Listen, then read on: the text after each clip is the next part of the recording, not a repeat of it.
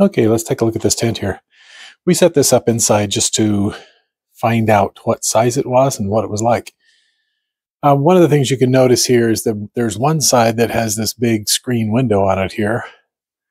Another side has just this doorway here that actually can be a screen as well. I mean, half of it is screen size. You can see that if we were to take this down, then you can drop it so the top half of the thing is a screen like that as well.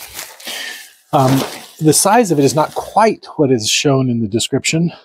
It's actually about 9 feet wide, 9 by 9, and then the height is only about 5 feet, effective 5 feet, 60 inches. So it's not 72 inches like it says. It may be, you know, if you count all the rain thing up here and all that. But, you know, still that's a good sized tent, 9 by 9 by 5 feet tall. Pretty good size. You can see what all is in there at the moment. That's actually a double-sized bed, little chair over there, a big old bear sitting over here.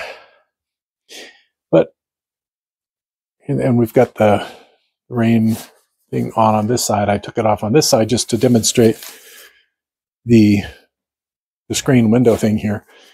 I'm not sure how, it says it's waterproof, but, you know, and obviously we can pull this thing down, but if it were raining, that would be, I mean, it would be, well, yeah, if we pull this down, yes, it would indeed be waterproof, I suppose.